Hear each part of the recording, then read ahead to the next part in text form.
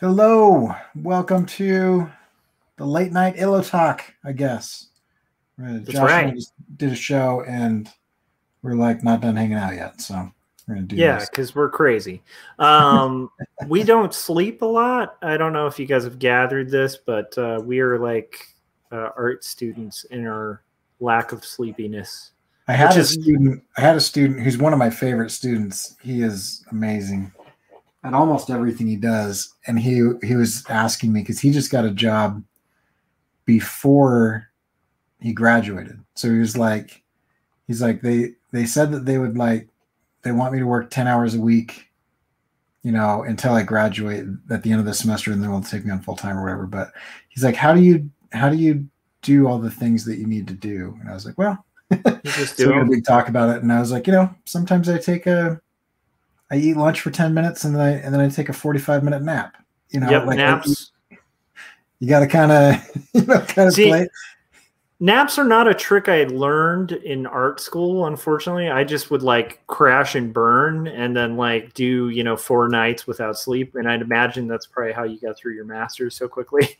But like the napping thing is a fine art that you learn as a parent. It's like this, I do think that's one of those arts you have to learn as a parent, Yeah, during that sleep depth period. And then you're like, naps are beautiful.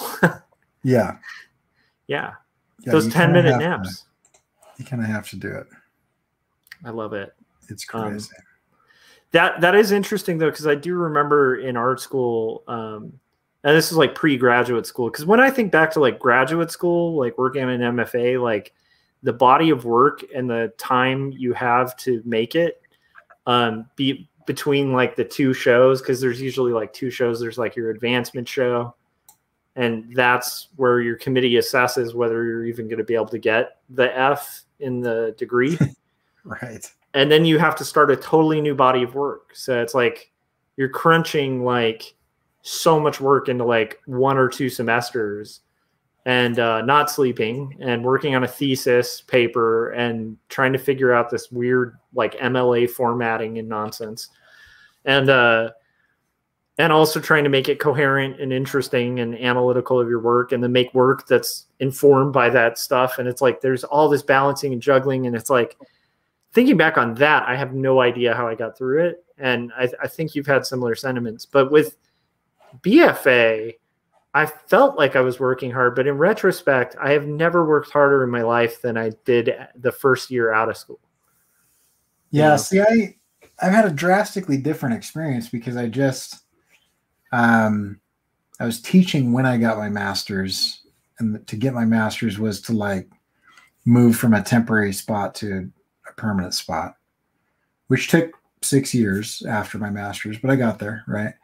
But and then during my master's, it was crazy, but it wasn't an MFA, and I never did a BFA because I was business track, so I was like communication as my undergrad. I got my bachelor's degree in communication with a minor in business marketing.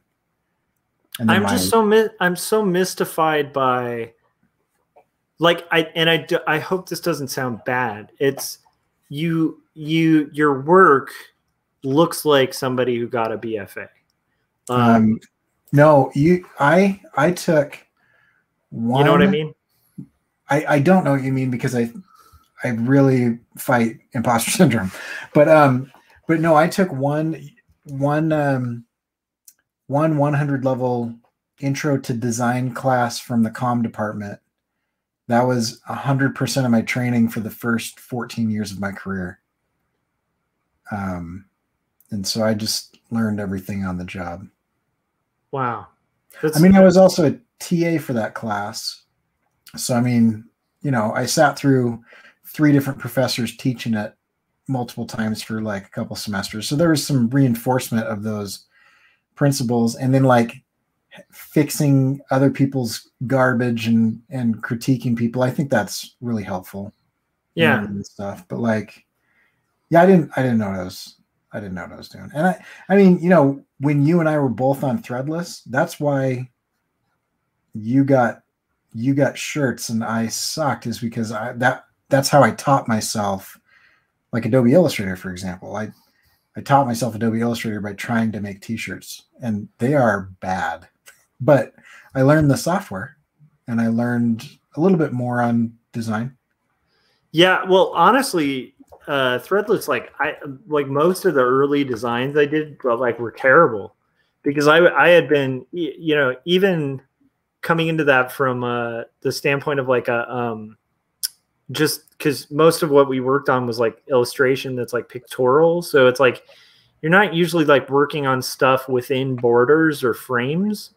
Um, and so, you know, you learn how to do these great like splash page illustrations, but I hadn't really learned like the art of like designing a t-shirt. So the first few I did just looked like an iron on, you know, where Right. it was like, it's like in a box and just on a shirt. And it took me a while to like learn. And a lot of that was the hard way on the old school internet where people didn't pull punches. They'd just be like, this sucks. Like you need to, Right. even the, and I mean, like now it's like the people who do that quite often aren't really out for your own good. Like, but back then it was like a lot of those people like sincerely wanted to see you level up so you could get a print.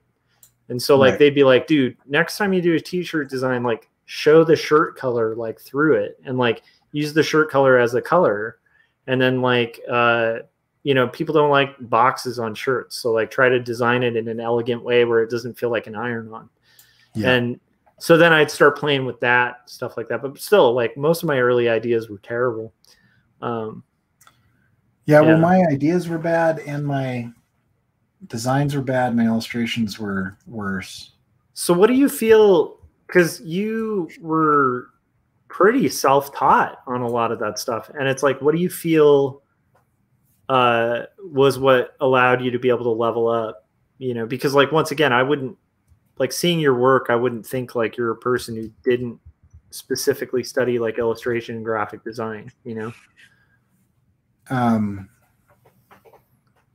Yeah. Does that make sense? Like, yeah, I guess. Yeah. I mean, you know, I mean, I did graphic design professionally for a decade before I started drawing. You know, so that's it. I did video, you know. Yeah. I was a professional photographer for several years. So that taught you composition. That makes sense. Yeah. So that's, you know, that's composition and layout and lighting. Yeah.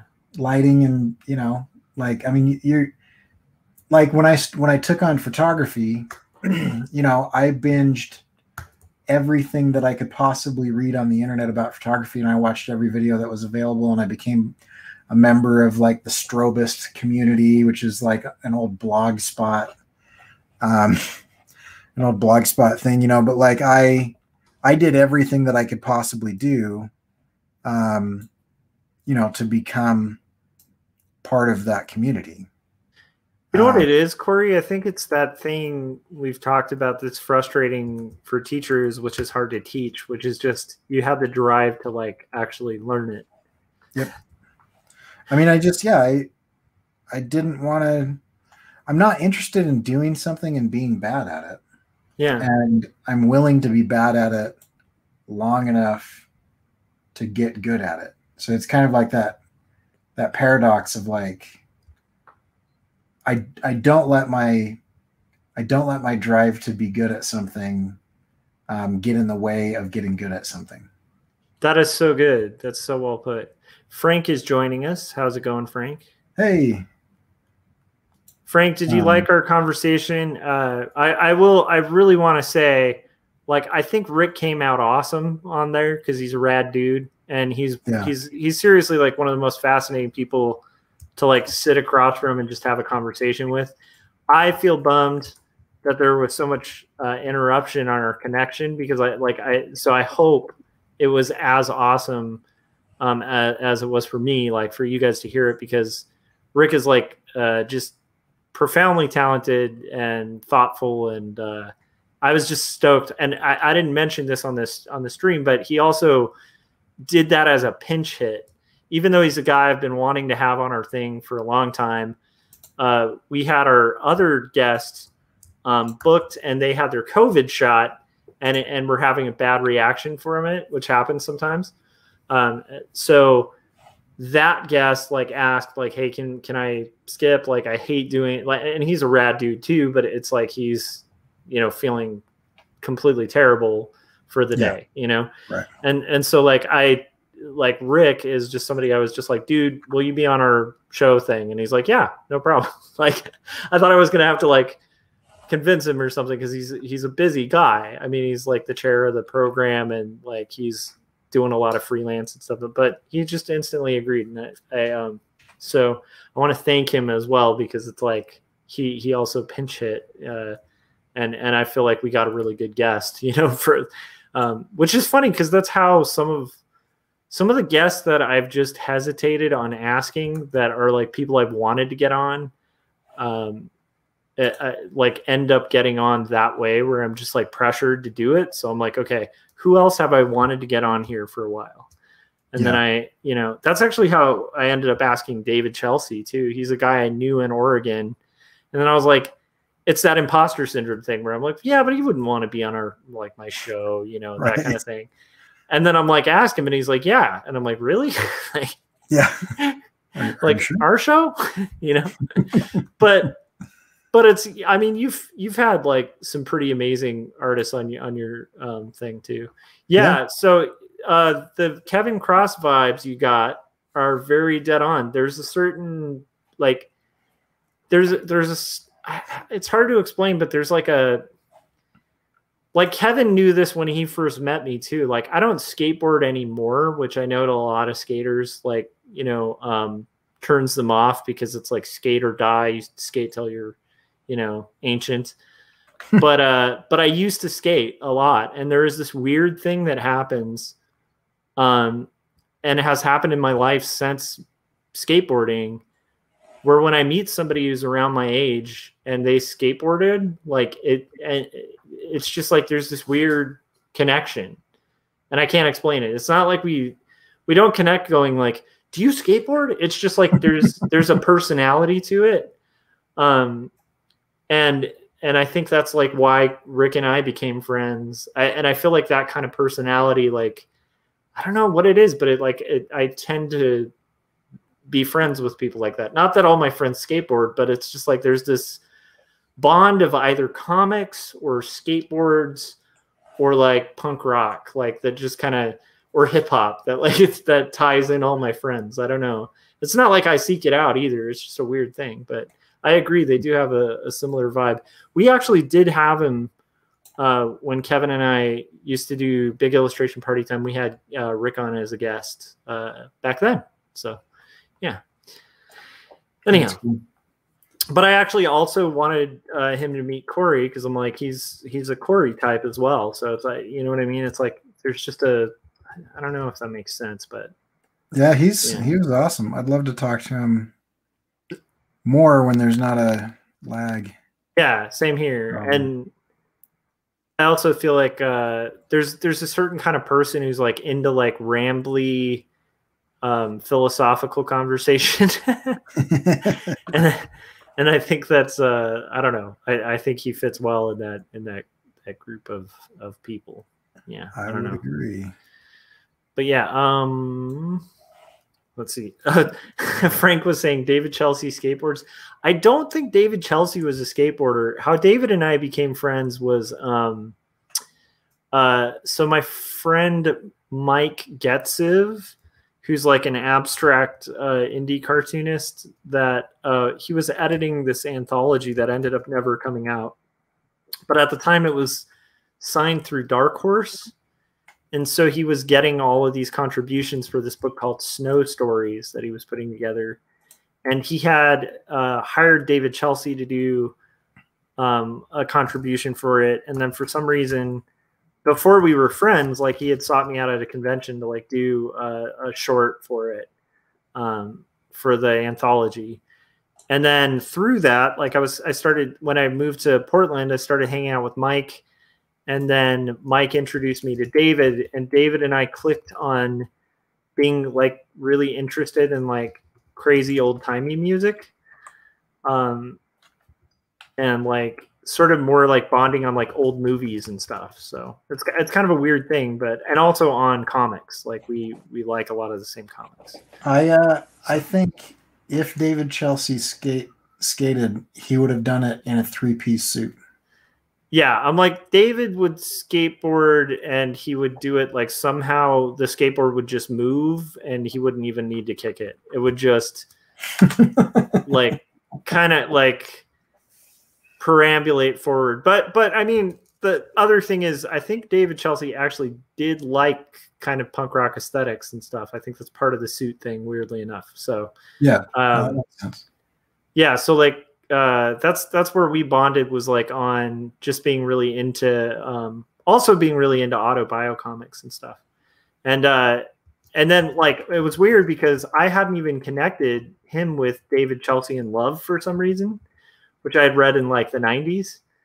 And it was the first time I went and hung out with him in his studio, and we were drawing, and he has this like gorgeous studio. It's like so his house, like the whole top floor it's like a daydream studio for an artist, where there's skylights in the roof. So it's natural light just coming in during the day.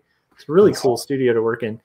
But I'm in there, I'm feeling like pretty surreal about it, you know? And then, because he's just such a cool dude and such a talented artist. And I'm looking at these like globes he's made that are like these crazy perspective things. And then it dawns on me, wait a minute. You did David Chelsea in Love, which was like one of the, it's stupid because his name's in the title, but I was like, oh, like that was like a real important book when I was younger. Like that's one of the books that got me really into autobio. Oh, that's cool. So, but David Chelsea and I becoming kind of friends and stuff, that was mostly how it happened, was like we just had a common bond and a common aesthetic, I think. But yeah most of my, but you know, David and I are like friends, like kind of who hung out and drew together a bit, but like Rick and I were like really tight friends, you know. Right. I don't know if that makes sense. It's a weird thing. Yeah. And then most of my, like literally most of my friendships though, like my long lasting friendships in my life came from comics, which is really strange. So like, even that guy, Jake, that I write about in 2 Stories, who taught me how to cuss. That's like one of my closest friends. And then his older brother is the Josh that I played in bands with all the time. So, oh, that's cool. Yeah. So it's like that friendship was comics, and then my friendship with Josh was based on a bond over punk rock because I was hanging out with his little brother, and then he took me for a drive to like get food or something. We went to get fast food, and he's like the cool older brother who's like disaffected, and he puts on I'm forgetting the CD, but it's like a punk album, and I was like, I love this album. We talked about it in the band, and then he was like, you're all right, you know. Like it was one of those things. So yeah, I don't know about you, like what usually causes you to like kind of find a like bond with, have you ever found something like that, like a weird common thread with people you befriend? No, I don't know, maybe. I'm not sure. I don't know that I've really thought about it. I have to think about it a lot more. We have a discussion going on, and I found this graphic while you were talking. I love that. That graphic's great. I made this. I think it was during my 100 days of animation. Jake still owes us a Night Gang graphic too. So I know, right? Just saying, Jake, come on, Night Gang graphic. So Corey skateboards and listens to punk ? I will say in college I dated a girl who's way cooler than I was, and she longboarded. So I never skateboarded because I had an old, like, I can't even remember what the brand was, but it was like the cheap Kmart brand.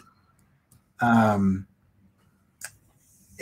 I had it like when I was 5, and I was kind of getting into it. And then my little brother left it behind my parents' car, and it got run over. And that was the last skateboard I owned until college, when I bought a longboard, and we'd like bomb hills. So it's like a drastically different crowd and a drastically different aesthetic. And and personality than like the vert ramps and the pipe guys and the shortboards. So I can't claim skating, but I do have some scars from bombing some pretty steep hills.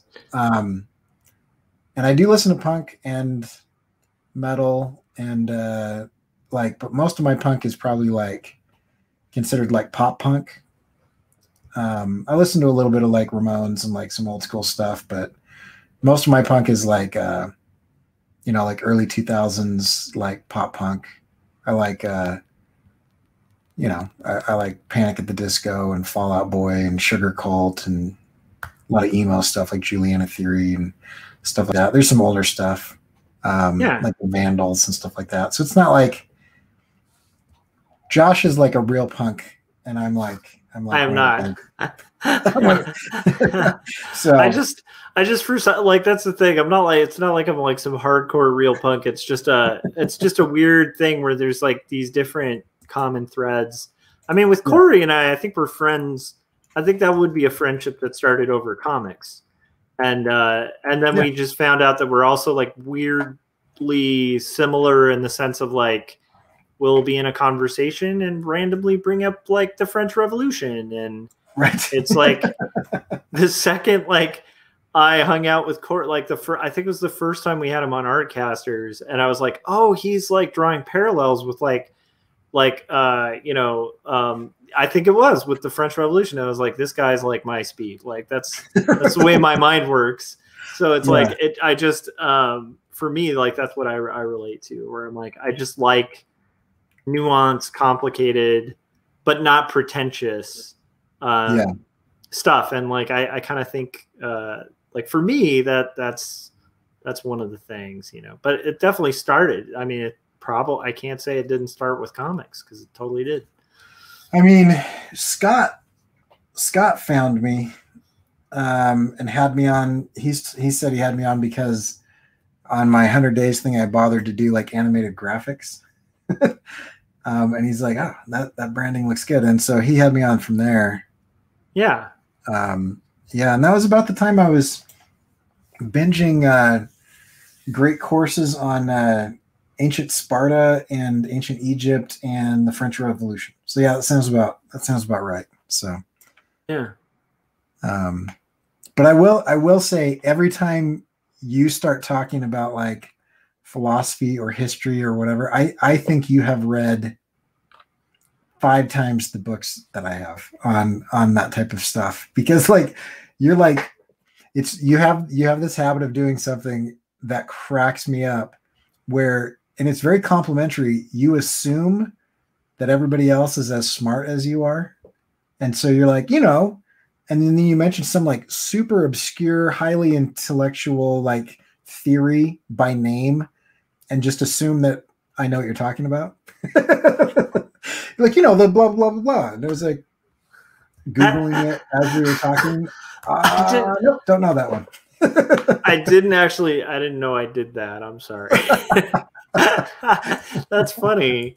And what you describe it, and I do tend to assume people like, I don't know, because I don't really think of myself as like somebody who's really well read, like, so that would probably really, yeah. I mean, I read. I've read a lot, but sure. Like I was a book nerd as a kid, but it's like, if I talk to like an ethicist, I feel like totally out of my depth, because I'm like, I kind of read some stuff on ethics, but like I have to remind myself of like what is epistemics again? Like like every once in a while, I'll have to like look into like these things to like refresh my brain, on it, because it's been a while, and also I haven't read that much on it, And I'm like, I'm the hobbyist of a lot of different disciplines. I feel like I think that's something we have in common, honestly. Yeah, no, but I feel like your level of hobbyist is maybe a little bit more in depth than mine, because I'm like,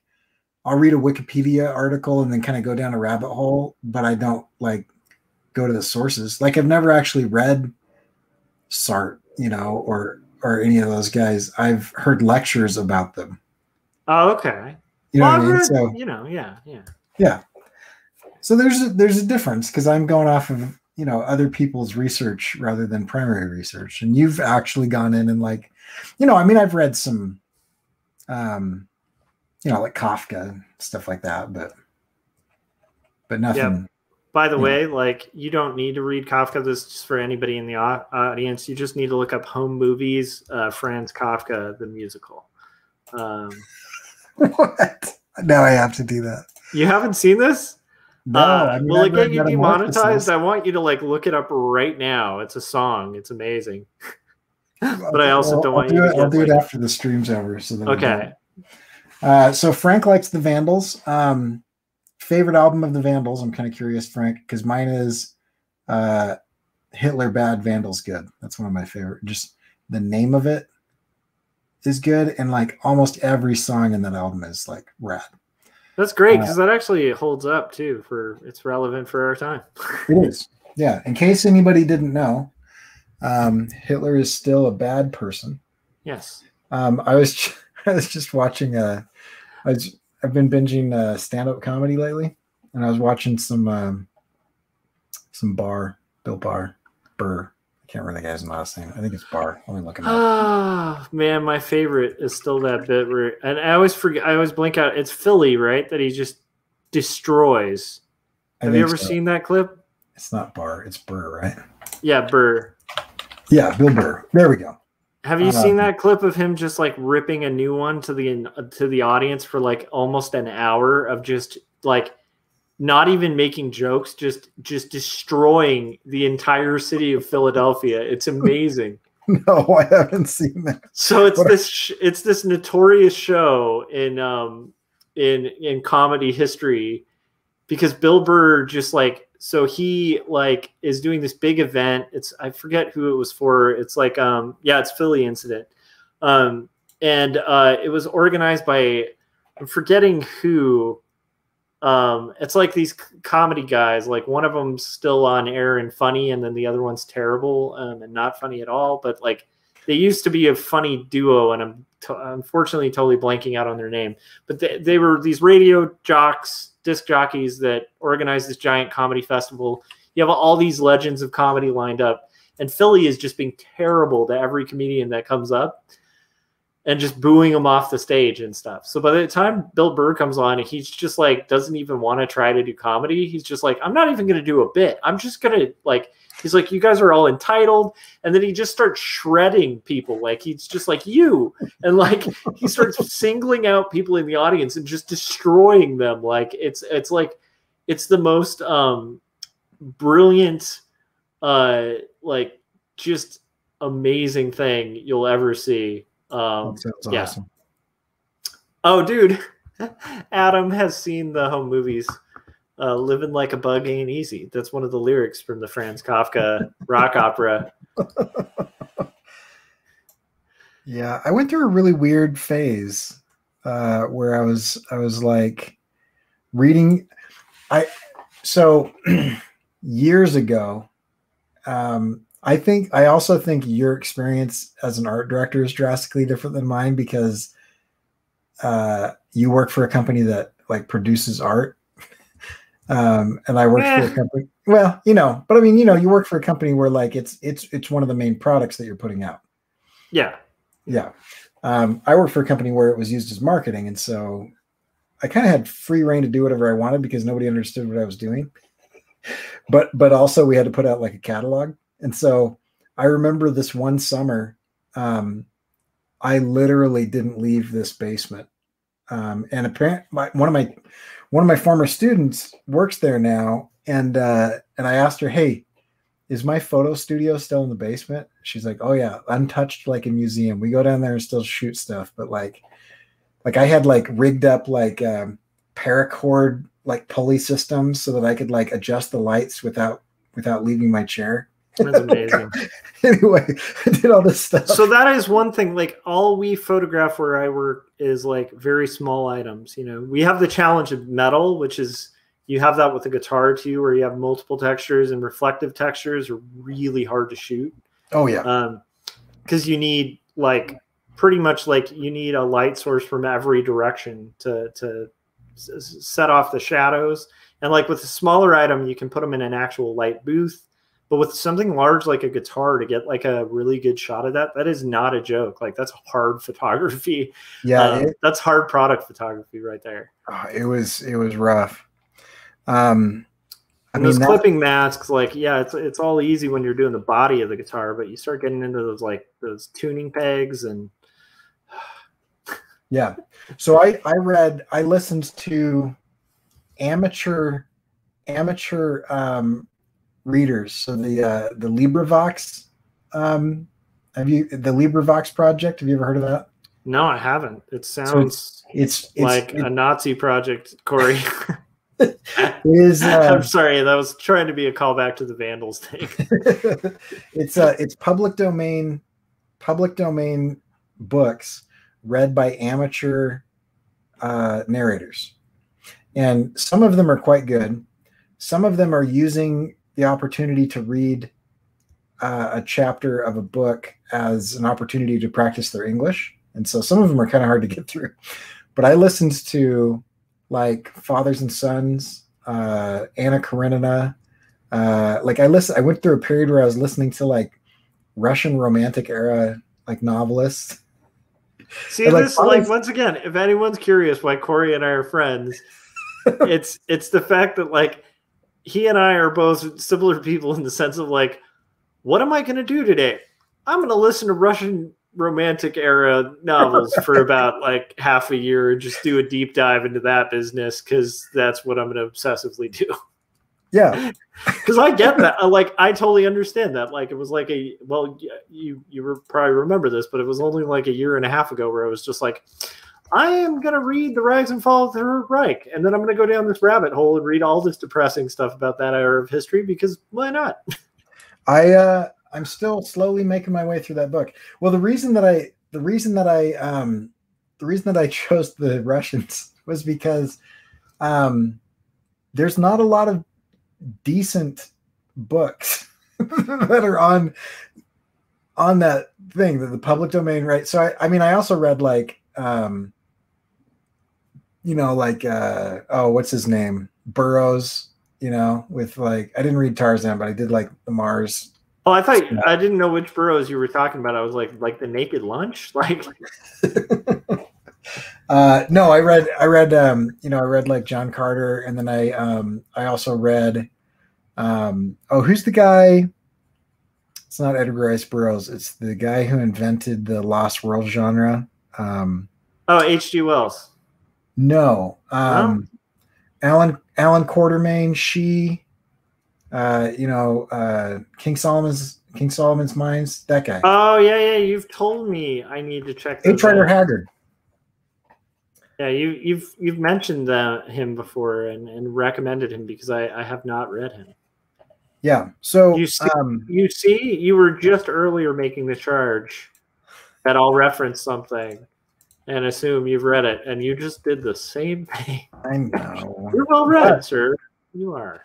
But my the whole point of that was I just spent this weird summer by myself shooting hundreds of guitars in a basement 40 hours a week, listening to amateur narrators read public domain Russian books.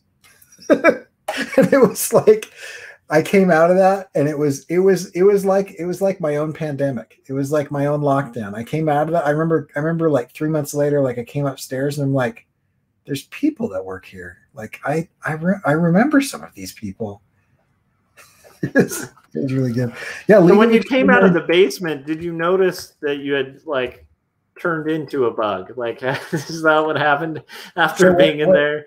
Like, you came out, you're like, I don't know why, but like my arms look like fuzzy and strange. Yeah, I went upstairs and I just picked off one of the beautiful people upstairs and dragged him back downstairs and ate him. Now this is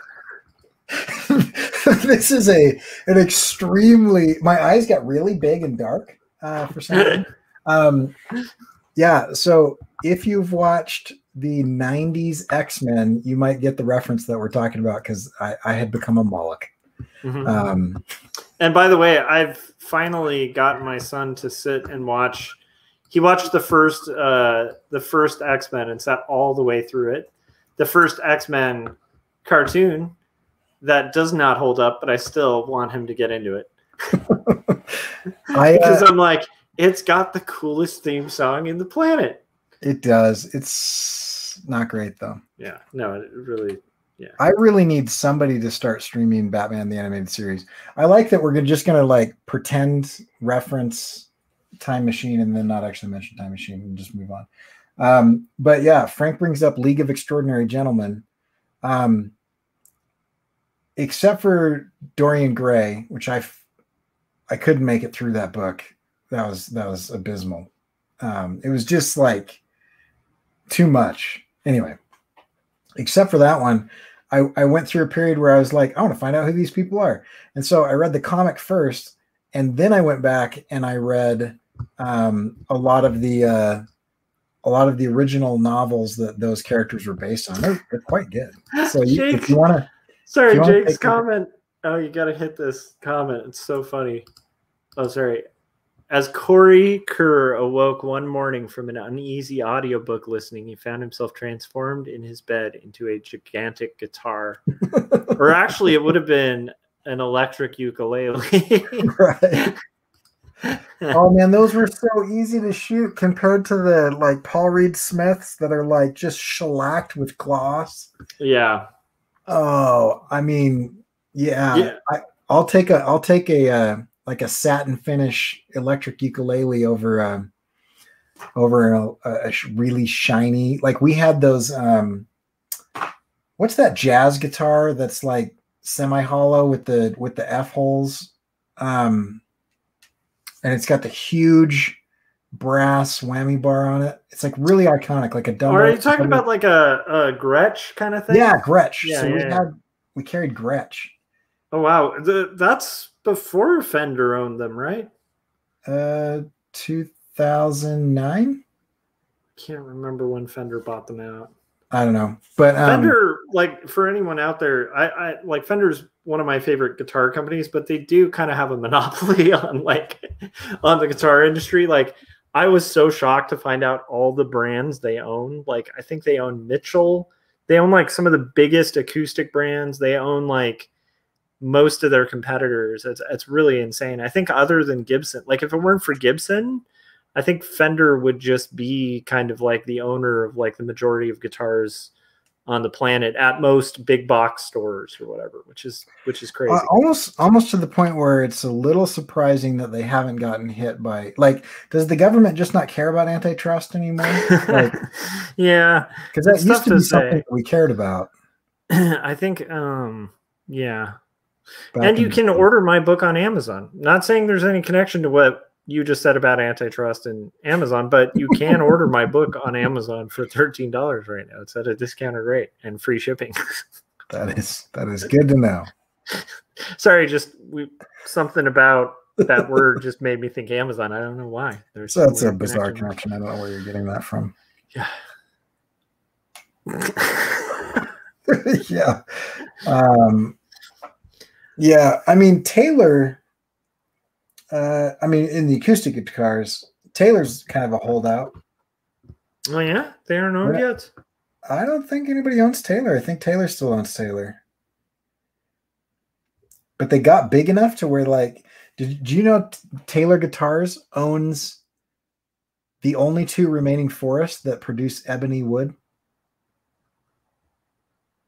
I didn't actually. That's really interesting. So this is some inside baseball that no one cares about. But of all the people I know, I think, Josh, you would find it interesting. So there's Taylor, like the guy who owns and founded the company, right? Yeah. He's like, yeah, I started getting these messages that like ebony. Okay, so for those of you that don't know, most fretboards are made out of ebony. And that's because it's an exceptionally hard wood.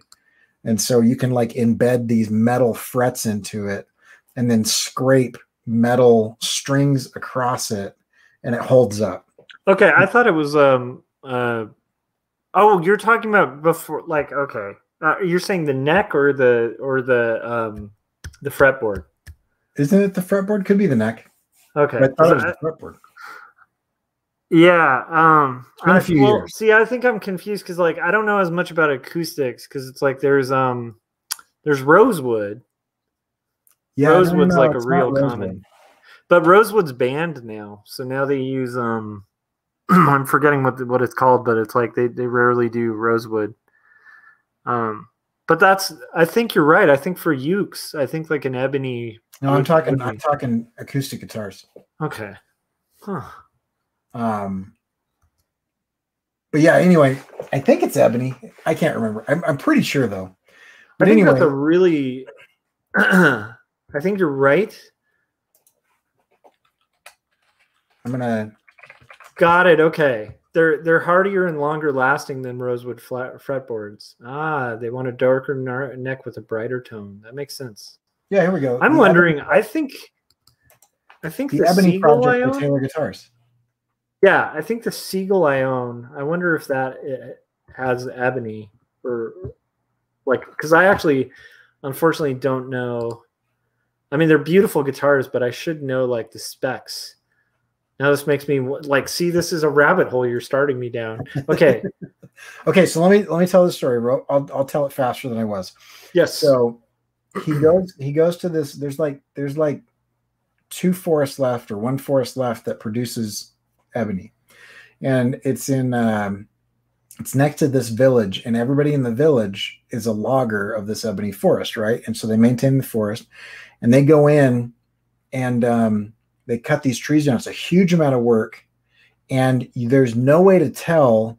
There's dark ebony, which is what everybody wants, and then there's kind of blonde ebony, which people decided that they don't like, and then there's these trees that are mixtures where there's little spalted spots of blonde mixed in with the dark, and they're cutting down these trees, and he goes out there and he says, well, why are all these trees laying on the ground? And he's like, oh, Americans don't like the blonde ebony. And so he goes, well, is there any way to know? Like, it's a huge amount of work. He goes, is there any way to know whether it's going to be blonde or not before you chop it down? And they're like, no. And so they can spend like a day's labor, like working on these trees and get nothing because they just happened to guess wrong. And so he said, what would make your lives easier? Because I feel like if musicians knew about this, they would care about it. But I don't think anybody knows. I think there's been some assumptions.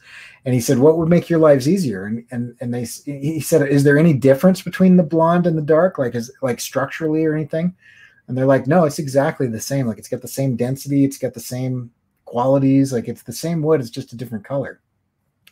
And so Taylor Guitars, see, he said, so this is what I've done. And this was his announcement to the entire music industry.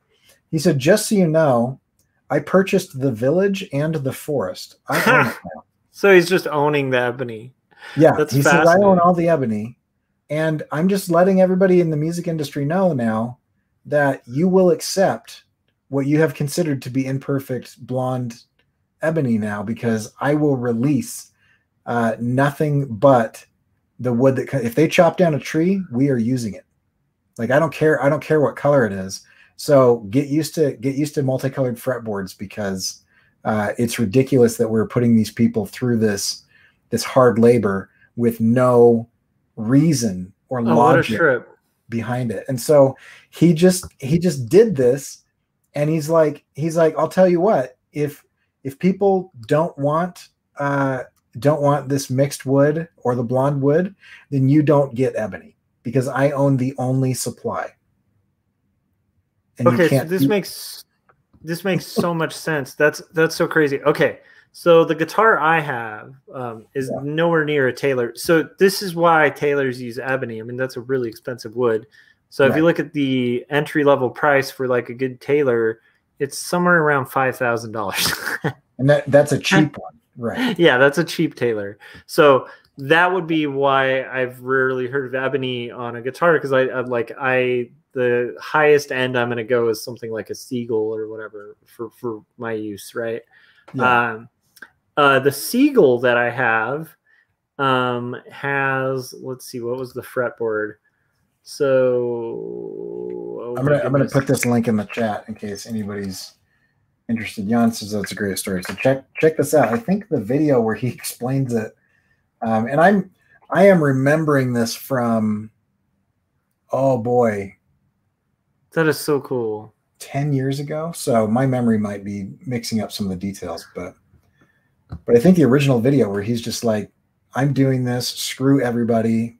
You know, you can either not have ebony, or you can have ebony my way that doesn't screw this village over. Okay, so then mine is mahogany. My acoustic, nice acoustic. Mahogany's a good hardwood. Yeah. And that's it's funny too, because a lot of people don't realize this about acoustic guitar companies. Like Seagull is like a really low priced acoustic that has an incredibly high quality, but it's because they're in Canada and they're literally right by the forest that they get the wood from. Like, and you'll actually notice this. This ties into art too, because a lot of the really cheap print shops are located near a paper source. Like a lot of the great paper companies are right near the source. So it's kind of a weird thing, but it's like you'll notice like the lower the cost with higher quality tends to be closer to the source. It's very strange. But yeah, so that thing with like buying out the ebony isn't actually that unusual for like a company that's, you know, working in wood. I mean, that it's pretty brilliant, but yeah, that's one of the neat things about like the regional areas that you can get guitars at. What's weird is the guitars I'm most familiar with are electrics. And on an electric guitar, generally an electric guitar is going to have like a maple neck, and then it's going to have a rosewood fretboard if it's got a fretboard. Otherwise, it'll just be like carved directly into the neck, right? Yeah. And then what's fascinating about that, though, is I'm trying to remember the new wood, because rosewood got banned for importing. As did the pearl inlays. So they're not doing white pearl inlays on necks anymore. At least guitars that are you mean actual like mother of pearl, like alabaster inlays? The white pearl inlays, yeah, they can't do anymore. So now they use it's like a black pearl that's something they can export. Yeah. But I'm trying to find out what the mahogany substitute, or not the mahogany, the rosewood substitute is. Part of the problem that nobody realizes is that like good guitars are to produce them use exceptionally rare materials. 100%. It's a little bit of a problem. Well, I mean, it is a problem. I will say though, like there's so I have a Squire Telecaster, right? And the wood in that is not going to be high quality wood. Like it's going to be enough to pass. It's going to be decent wood, but it's not going to be that great. Yeah. When my Fender Tele American is like the best wood for that model of guitar. Like it's the best wood you can have a Tele made of. Okay, other than the pure rosewood, which is insane, but there's like this very famous Telecaster. It's one of the most famous Telecasters. And I think it was George Harrison had this beautiful Telecaster. The entire neck of the guitar and the body of the guitar was solid rosewood. That is insane. And it's super expensive. And I've seen knockoffs of that, but you're rarely going to see that with a price tag that's under like 10 grand. Yeah. Because rosewood's expensive. I'll tell you a secret. I'm trying to make sure that I don't break NDA. Oh, it's Paul. So now they use Pau Ferro. That's what they're using instead. Is that a Chinese wood? It says it's a nice fingerboard wood. It's usually reddish brown, lighter in color than most rosewood, with an attractive visible grain.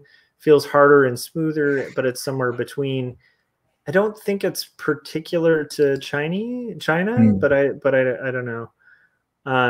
I do know that it has to do with exports because they could no longer, and also I think it has to do with the trees. Like I think actually the like rosewood is actually a rare, like there's a problem like you just described where it's like if you're manufacturing mass guitars with a rare wood, then that wood's going to become rare. Right. But yeah, I would kill. I mean, I'm sure those Taylors play like a dream. You know, acoustics don't get up there, man. So let me tell you the secret to acoustics. It's not Siegel. Siegel's a great brand. I do like Siegel. It's Teton Guitars. Oh, well, that's where you used to work. I launched this guitar line, and there are certain things I can't say publicly about it, but I can tell you with the surety that it plays at a very similar quality to the $10,000 Taylor guitars, but they cost like between $1,000 to $5,000, which is still way out of my price range. But I bet they play beautifully. But they've got. I don't know. I do need to like hit you up, Corey, and see if you can get like a Teton discount for me. I'm joking, but I do like honestly, I really dig ukulele now, and they do have some really pretty ukes, man. Oh yeah, like just really nice looking ukes. I'm literally looking at ukuleles right now. But Teton guitars, man, these are nice. They look well. I'm not gonna want to give away the secret either, but I can guess what it is. Yeah. So I think it's a similar secret to some other brands of guitars. They're remarkably similar to some other brands of guitars. Yeah. It's not. So I probably insinuated something that I shouldn't have. It's similar to that, but it's not like it's made in the same factory as something else. No. Yeah. But I'll tell you the really cool thing about the Teton guitars is they have a floating bridge system as their bracing. And so what makes an acoustic guitar sound good, one is the wood quality, right? Is, it's going to vibrate. But the other one is the way that it's constructed can actually help or hinder the vibration. And so what Teton does is they have a floating bridge, which means if you look inside there, instead of having a brace that goes all the way across, it's got like arches that goes across. And so it's like these flying buttresses that just touch the top occasionally. And so there's less bracing. It still holds together just fine, but there's less things deadening the vibration. So like you can pick it up and strum it and it will vibrate for a long time. Yeah. So it's like a long sustain. Yeah. I think the other thing that's kind of a trick to an acoustic guitar, I have this really crappy guitar, a really great acoustic guitar company, Takamine. I'm pronouncing it wrong, but they make beautiful guitars. They have these Takamine. I think that's probably the proper pronunciation. But when I was like a poor 17-year-old, they released these like $90 guitars called Jasmine, which at the time were like for like a cheap entry level, like you're not needing, like you just need something you can play on that doesn't sound terrible. Like it was a pretty good guitar. It played terribly. What's weird is it sat in my garage for like a couple years. It got like dust on it. It got all messed up. And when I was going through that whole phase a couple of years ago where I was like modding guitars, which I would like to get back to at some point. I cleaned the neck. I like reset the intonation. I got new strings. I like changed out the heads because like one of the things on cheap guitars isn't always the wood. A lot of the times they'll also skimp on the hardware. So like the wood's fine, just the hardware sucks. Yeah. So if you have like a crappy bone or nut, I mean, that's what your strings sit on. Yep. Yeah. And that can wreck the intonation. So I did all that. I did the pencil trick, like which, when you've got that the little ivory or plastic part of the nut at the top of the neck, You just draw, like, you can actually buy graphite to do it with, but it's a lot cheaper to just take like a number 2 pencil and just sketch behind it.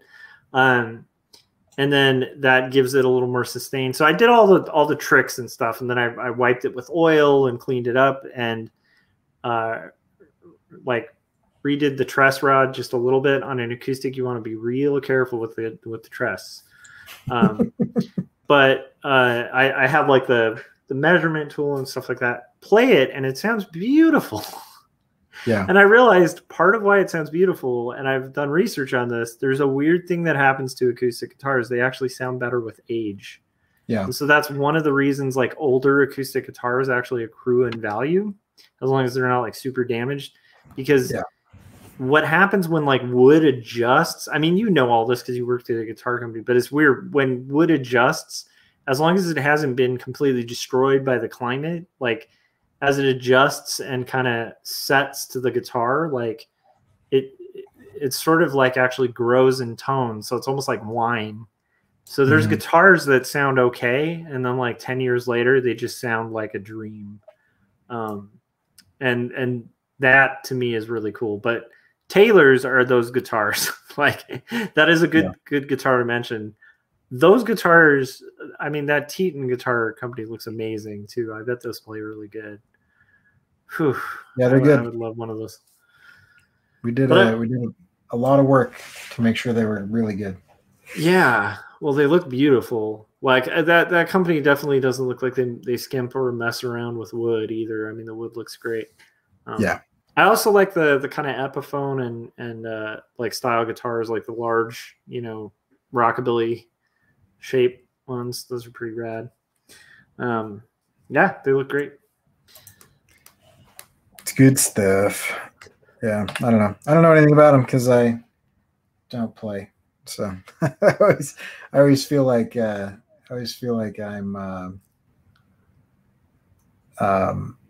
like a tourist when I start talking about, It sounds like you have more knowledge about a lot of things about guitars than I do, honestly, and I play, but it's like I don't like know all the terms or like the woods and stuff like that. And I think that's I was the marketing director, right? Yeah, cool. So like you've got to know. Well, you've still got it, Corey, because it made me want to buy the guitar. But I mean, my point is like you have to know enough to write the copy, but that does I'm getting all of this from listening to people who know what they're talking about, and then being like, hey, I have to write an ad about this. So let's go sit down at lunch, and you just, I'll just sit down with like one of the luthiers or one of the guys that like repairs the guitars or does the adjustments before we ship them out. Because like every single one is like adjusted by hand. Yeah. By like a professional luthier. Yep. So I'd be like, all right, tell me about this. And I just go hang out in their shop for like an hour or two. See, that would be a really, like, I have thought about this. A lot of music companies don't have like the highest pay scales, but I've been so tempted before. Like I remember whenever I've ordered from Sweetwater, I have these daydreams of like working there because I've heard really good things about Sweetwater's sales team. Yeah, and they hire musicians. They have like kind of a rad environment where you can play music wherever you are and like it's just like a very creative, cool environment. And I'm sure the pay scale is not all that great, but I have had daydreams of that.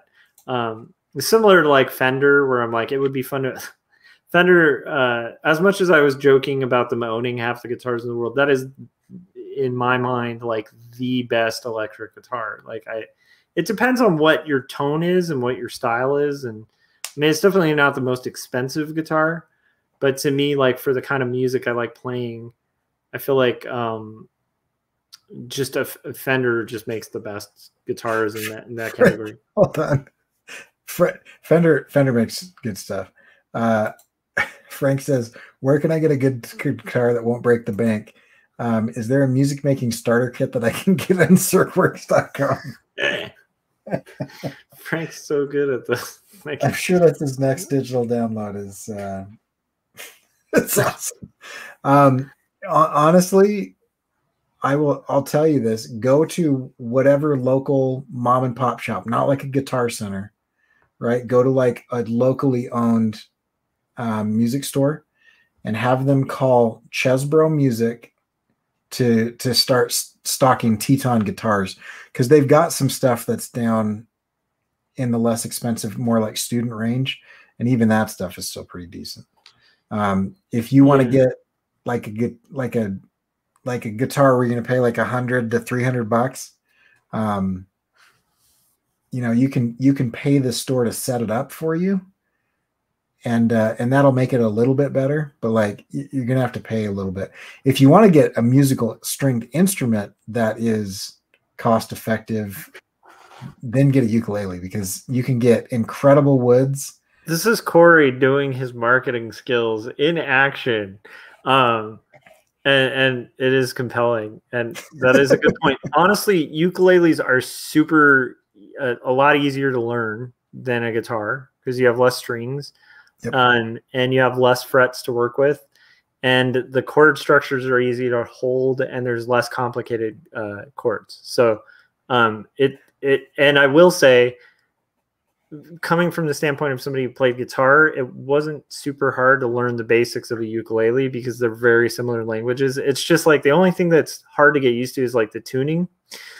But don't get the cheap plastic ukulele that you're going to get at because for like $20 more, you can get an entry-level crappy ukulele. I always recommend don't go like if I were going to, for me, like I like Seagulls as like a mid-range guitar, Yeah.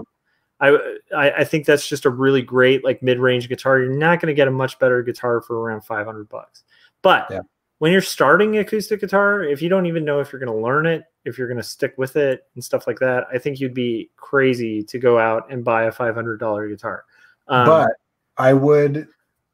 the one thing that I would spend on, good machine heads. Yeah, 100%. And the reason for that is, if you're starting to play the guitar, it'll go out of tune a bunch. It goes out of tune all the time, and you don't know how to tune a guitar because you're just learning.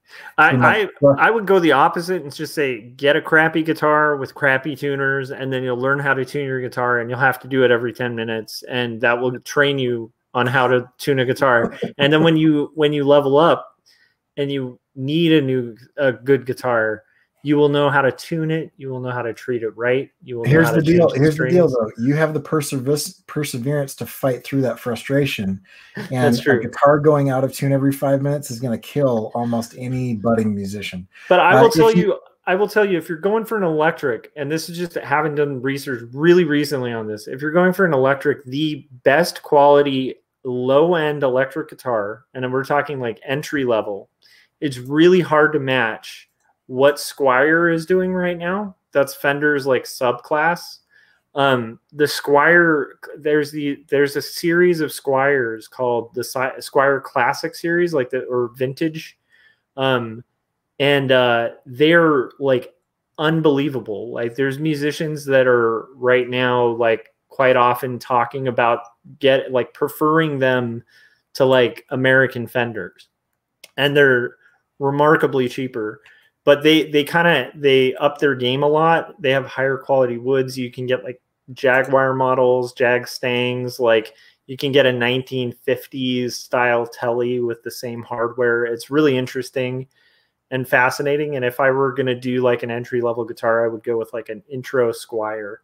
Even under that, get like a Squire Affinity. They're not bad guitars. They'll teach you how to play guitar. They have decent hardware.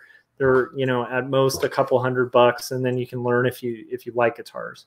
I never think to me, I wouldn't break the bank on a first guitar, because your first guitar is going to be like the one you figure out you want to play guitar or not on, Yeah. And also, if you do want to get a ukulele, ukes have a good entry level. Yeah, and don't worry about the back or sides. They don't make as much difference as you think, but you can get like a ply back and sides, which means that it's a veneer. Mm-hmm. The real important part of a uke is the top. So get a solid top, and then you can get a ply back and sides. And that'll save you a ton and give you a really high quality wood. And then just don't get friction tuners. Get geared machine head tuners instead of friction tuners. Yeah, friction tuners on like that. That is a big deal. Don't get a guitar with cheap tuning heads. If a guitar is $40, don't buy it. Like, Yeah.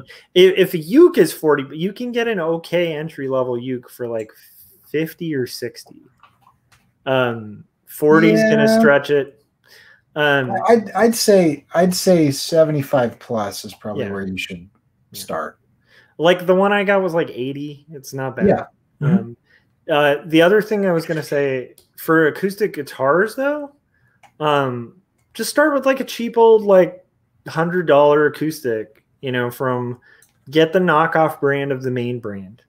Like that's usually a good like you can't get a Gibson makes excellent acoustics too. I forgot to mention them. They're like notoriously famous for their acoustics, and you can get an Epiphone for like half the cost of a Gibson. There's entry level Epiphones. Fender has okay acoustics. They're better for like a first electric. But I even debate like. Here's why Corey and I are different on this. When I learned guitar, I learned on a Synsonics, which was like pretty much a piece of plywood that you would order from a Sears catalog. And that's what I learned how to play guitar on. And it was horrible. The tuners were plastic and like even were wiggly. So like the plastic had actually disengaged from the metal, like on it, the plastic knob. So it was like you'd have to like kind of pinch it to like really tune. And literally like I think the neck was plywood just spray painted black. It was terrible. It was like the worst guitar ever. But my point is like I think learn on something crappy, then you'll appreciate the real thing. Although Corey does have a good point. The second you get a real guitar and you play it, you're like, oh, my fingers didn't have to bleed as much. Like,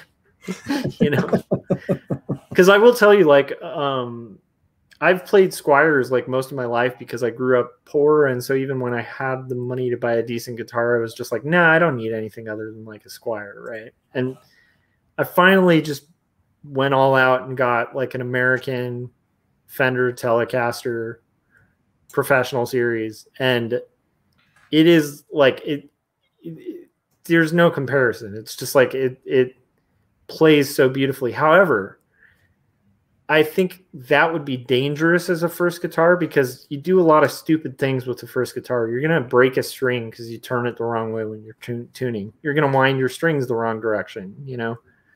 You're going to do things you might like mess with the guitar like to fix the intonation, which you really shouldn't. You should have a pro set it up, but you're going to mess with it and bang it around or drop it because you don't know like how to do the strap or anything like that. Like it's better to have something mid-range at the beginning, I think. But get a locking strap. Yes, get a locking strap. Guitar. Especially an electric. Yeah, because yeah. All right. Why are we talking about guitars? Who are we trying to sell a guitar to? I don't know. I don't know, but I do like the Teton guitars, and I actually like. I have looked at that site ever since you talked about it, and it's like it's really pretty incredible what that company does. And getting like the thing I like about a company like that is it's small and local, and quite often like that's the kind of shop that's going to have like Corey just described, like they're going to have a personal luthier like looking over your guitar and making sure everything's intonated and perfect. Yeah, and it's like a 4th generation family owned company in the middle of a rural Idaho. And I will say a lot of great acoustics are made in rural places. Like it's just kind of a, oh no.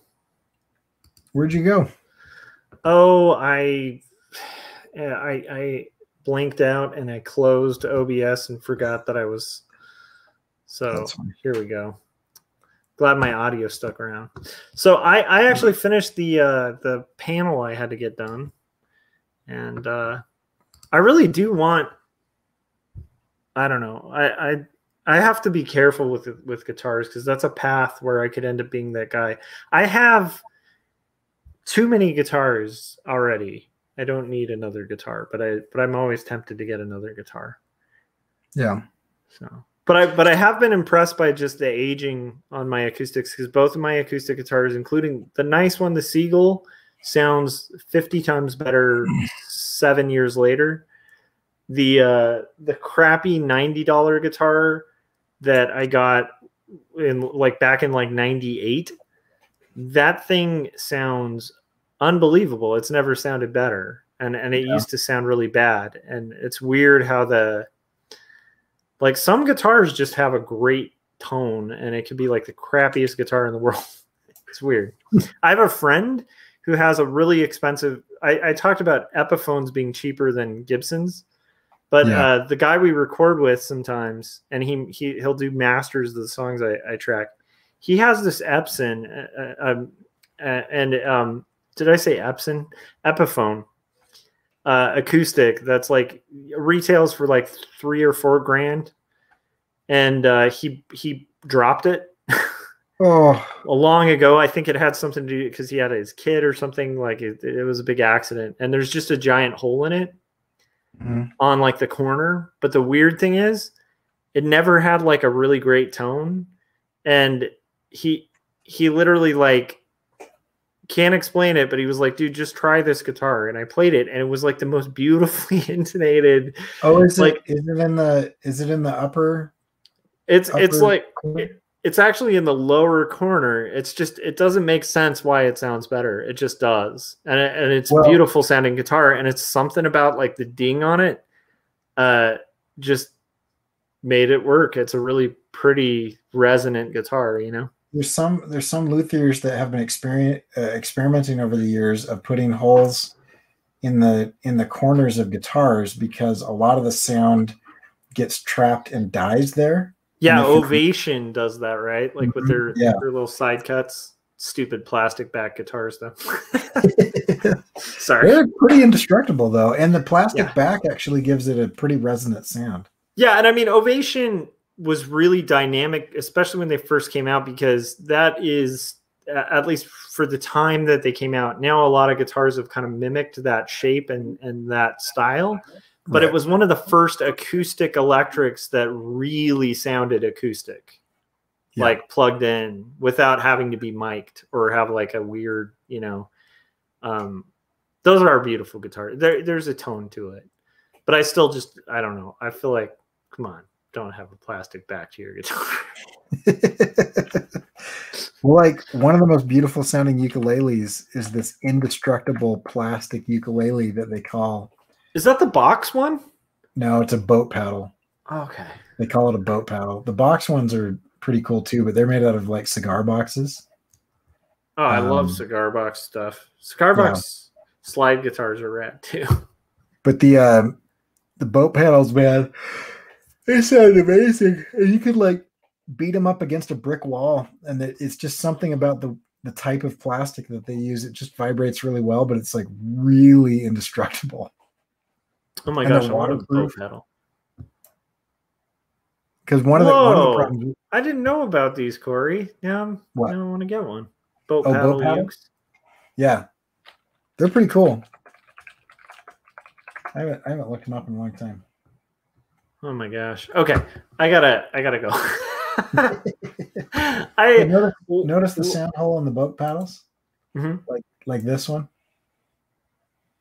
It's such a trip. They're at the top. Yeah. Or like at the sides. Oh my goodness. Anyway, they sound great.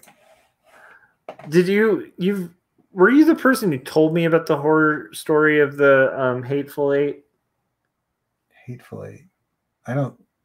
What's the story? Okay, so there's a Tarantino flick called The Hateful Eight, and there is a sequence in which one of the characters, like there's a folk guitarist playing a guitar, and one of the characters smashes it. Oh. It turns out that was like, I think it was a Gibson, but it's like literally from the era they were pretending to be in. It's a priceless guitar. Oh my gosh. And somehow the double of the guitar and the actual guitar got mixed up, and it was on loan from like a historical museum. And so in that scene, they're literally destroying a priceless guitar. That is the worst thing I've heard. And it was a big deal in the it was a Martin. That's it.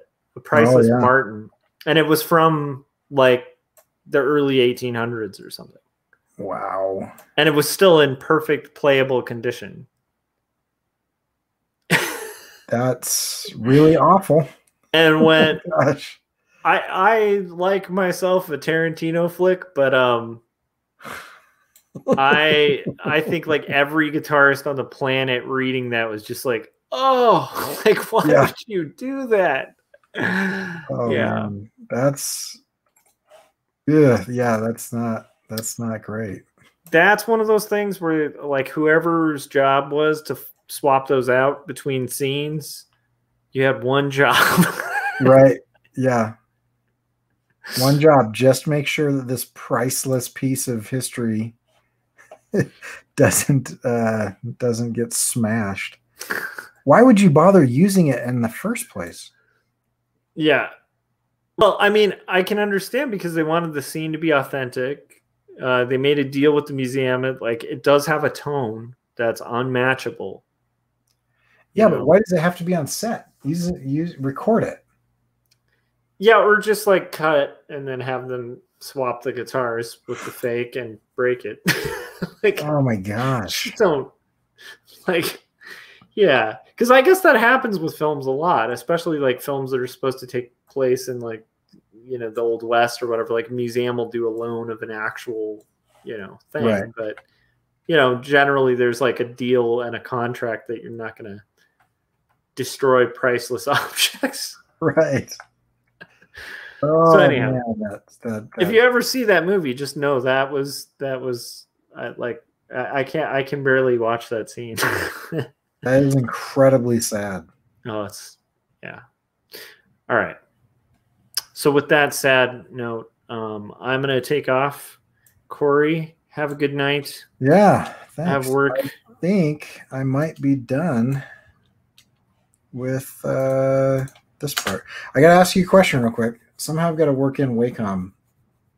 Dude, that looks so cool, dude. Thank you. I'll go full screen here.